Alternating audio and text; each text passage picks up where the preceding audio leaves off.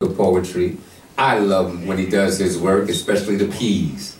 You want to do that tonight, brother? I'll do it for you, bro. Oh, cool. He's about to come up here and do his thing, so what I need you to do is to start picking up the energy with the welcome to the mic, Keith Horton.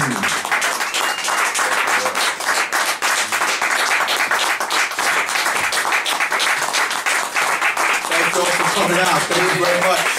Yeah. I want everybody to give a hand for all of the artists that came up before. Outstanding. Energy is amazing in here today. Michael Geffner, thank you for having me.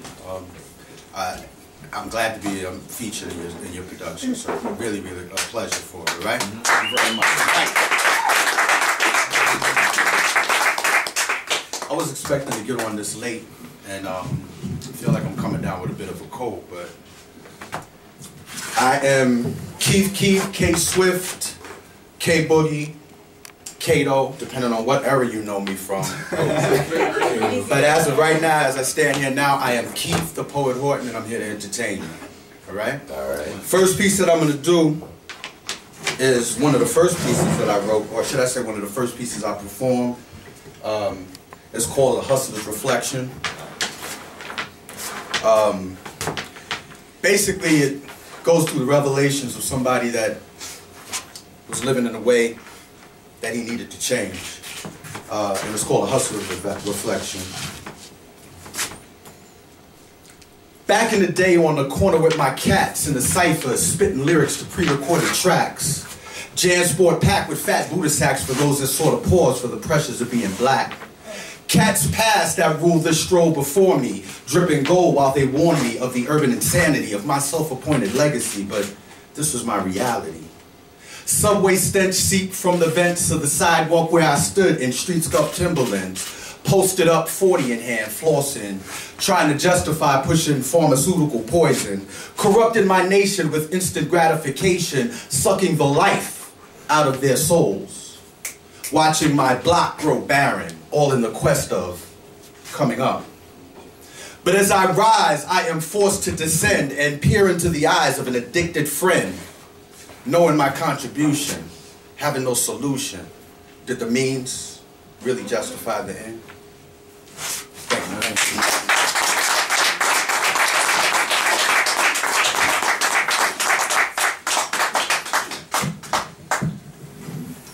you. This one is for Nathan P.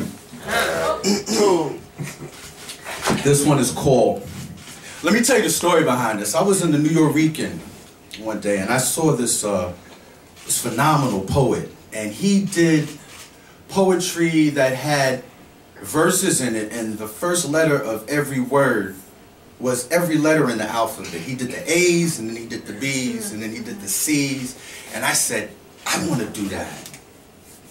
I got the P's, I'm working on the rest.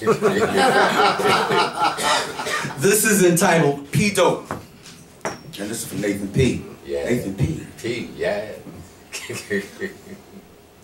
Pulmonary palpitations persist, produced by premonitions of her pomegranate kiss. Pushing, pulsing passion past the point of ration, pausing all possibility to resist.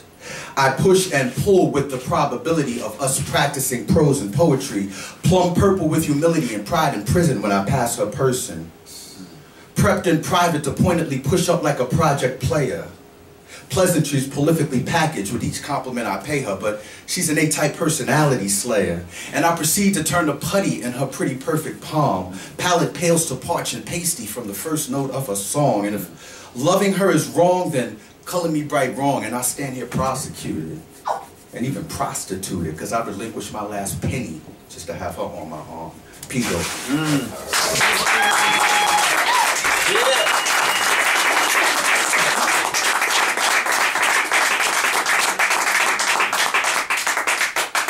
New shit. New shit. I wrote this 2 days ago. It's entitled God's Business. Is this in the book already? This is loose piece of paper. Yeah, this is the second edition. I tell you. It's called God's Business. Yesterday I wanted to run. I wanted to run out of my flesh like caterpillar from chrysalis and be born anew. I wanted to stretch and streak skinless through the streets so folks could see my blood scream, taste my blood, pulse and surge in time with the beat of my heart, reckless and rapid and in pursuit of my desperate feet as they slapped damp grass or bleached sand or whatever natural surface I ran on and ran through to get away from what I was running from in the first place. I wanted to wear my insides outside and use my brittle bones as weapons against the lies and the greed. I wanted to spray my marrow in the face of the dirty politicians and perverse priests, the corporate greed and the crooked police. I wanted to run past them and spray my marrow in their faces because my marrow is from the core and I know of its authenticity. I wanted to run and spray and scream, loud and angry from burning lungs and breathe fire on the selfish and start all over. And then God snatched me from my nap while I prostrated in prayer with a grip all-encompassing and humbling. And he reminded me that his eyes see all and he knows all and he is all. And I needed to sit down and let him handle his business. All right.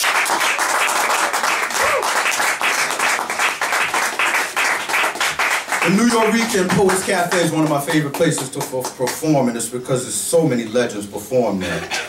There was a poet, one of the original last poets by the name of Pedro Pietri. He performed a piece there entitled They Work. And the next two pieces that I'm going to do, spin-offs of that particular piece. That piece moved me to this day. You can see it on YouTube. It's phenomenal. This one is entitled They Bled, and this is for people in the inner city that have suffered from the hardships of injustice. It's called They Bled. I'm going to do this without the microphone.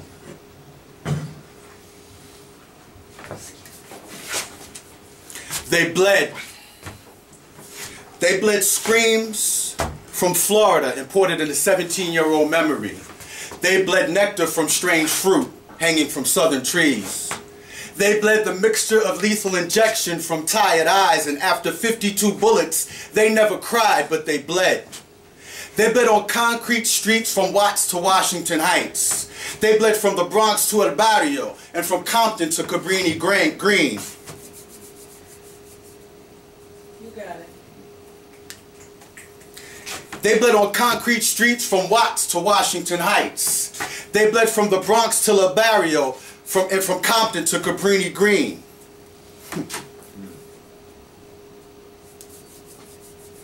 The stains were never washed from the pavement, and they were judged from light years away, wondering why songs like We Shall Overcome Someday played like a crack pipe dream in the streets that were always red and always wet from the blood that they bled. And they bled in project hallways because they fit the description of a perp that committed a crime 5 blocks away. They bled on a cold December night in Club Kahlua when wedding bells were supposed to ring on the following day.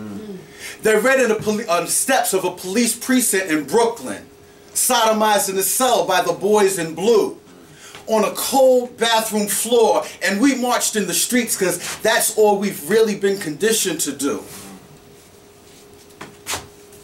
And strange fruit grows from new trees, and the hemp noose turns to lead.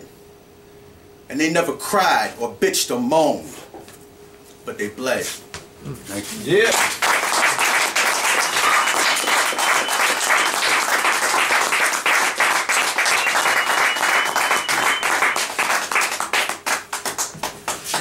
I actually got 2 more pieces that I want to do.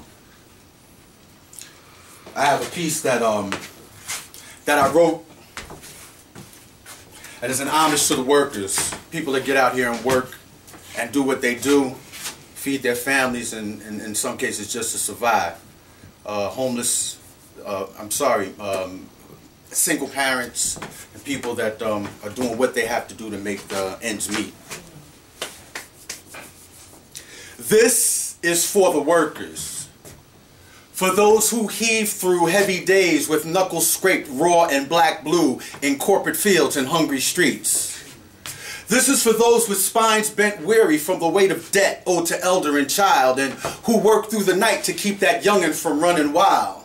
This is for those that bear that load with pride and breathe truth with every breath pushed from tired lungs.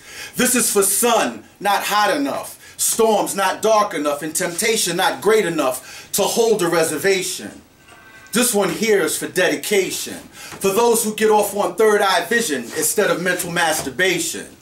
This is for those that walk the talk that they talk and leave footprints of action indented in the pavement. For every husbandless mother and wifeless father that never took no for an answer, because no is not an option when your backyard is piled up with wood and you're behind on the chopping. And the truth is you spent part of last month's rent on grocery shopping. Yeah, this is for the real live hustlers at the convention, not the honorable mention. This is for the iron backs that helped to build this nation. For that 5-block walk to the bus, to the train, to the hoopty parked at the station. This is for 3 years on the grind without a vacation and Saturday night in front of the TV with the fam as the only means of recreation. This is for building to better that situation. This ain't for the slingers or the platinum chain blingers, tissuing off while their kids brave the cold in gloves with no fingers. No, this is for the truth bringers, the bell-to-bell ringers, for attending that meeting at the PTA instead of getting high with Jose from around the way, or that random dude you met on Facebook yesterday. No, this is for the workers, for those that pay homage to the whip-marked backs of our ancestors. This is for the 9 to 5 and then straight to the part-timers, the Metro card holders and the subway stair climbers. This is for the red, white, and blue collars, and as long as you ain't worshiping that dollar and you're true to why you do what you do, then this one's for you. This is for the workers. Wow.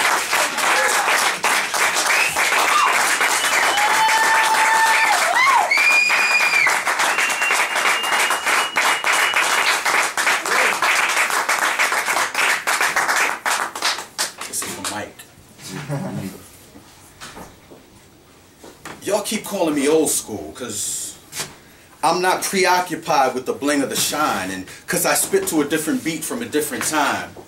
Because my lady is my queen, not my bitch or my dime, and I no longer have a need to pack a gat or a 9. So y'all keep calling me old school.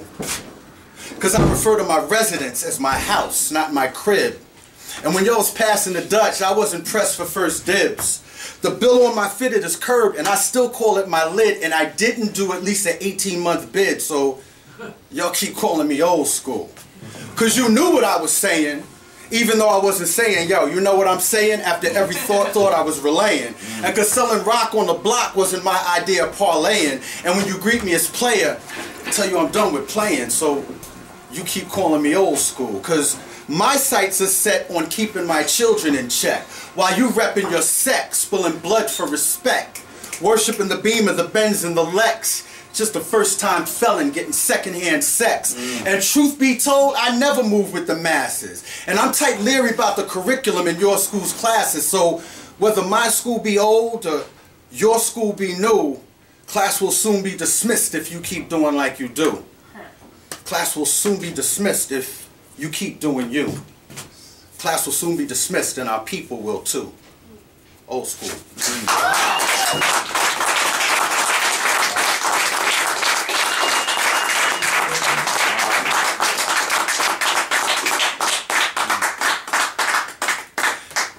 I come from a sordid past. I guess the suede front was a giveaway.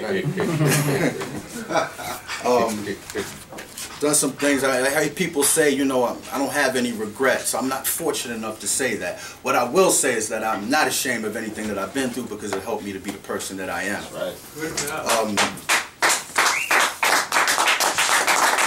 The arrival, thank you. The arrival of my daughter saved my life. I call her my angel to this day. She's my angel. She's 19 years old and she's a beautiful, beautiful woman. But I wrote this in reflection of my angel Ashanti, and it's entitled Angel, and I'd like to read it, share it with you. My first glimpse of life was the crown of her head, escaping safe and warm, embracing cold and hard, silent until compelled by a hand slapped on her bum to yell and let the world know of her arrival. Witnessed her inhale cold and hard, pained for her, wept for her, scared for her, caught between the emotions of her arrival and her departure. Tears stream down my face, causing permanent tracks. Footprints, if you will, of purging memories like rusted shackles in Williamsburg and tattered Confederate flags. Of the memorial on Sweet Auburn Ave up the block from the church where Martin birthed his dream. Like Flip on 163rd, stuck there since 1982, with tracks etched in his face or in his arms, footprints of his own, if you will. Like empty crack vials under monkey bars where I used to play. Like cannabis haze taken into lung to help the memories go away.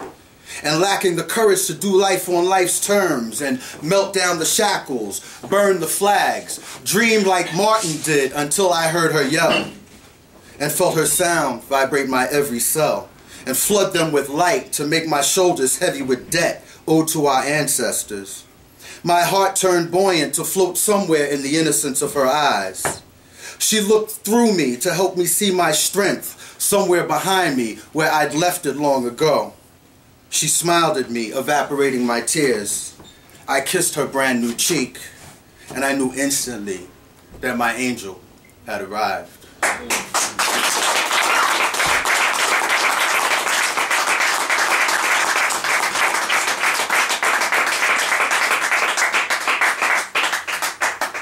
I have one more piece that I want to share with you. Mike, is that all right? That's cool.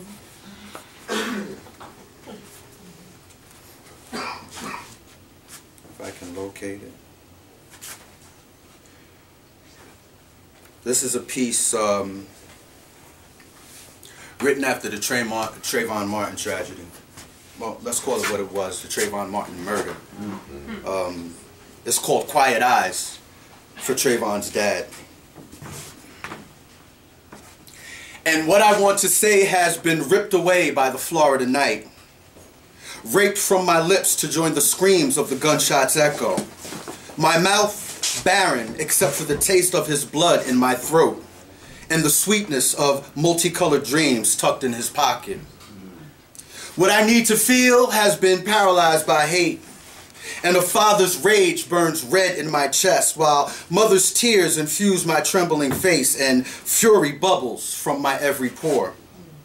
My nostrils stretch to know the scent of the twilight walk that Sunday eve that ended in his death. And I understand the hate, the torrid fire in his father's eyes, and the taste mixed with blood and tears and the sickening need for vengeance. And while marchers march and preachers preach, and multicolored dreams lay out of reach, and a father sits with quiet eyes, his rage hushed to a smolder, void of the man-child's laughter, stolen from him by the hate of another. I'm Keith Horton, y'all. The book is called Urban Escape. I have business cards. Unfortunately,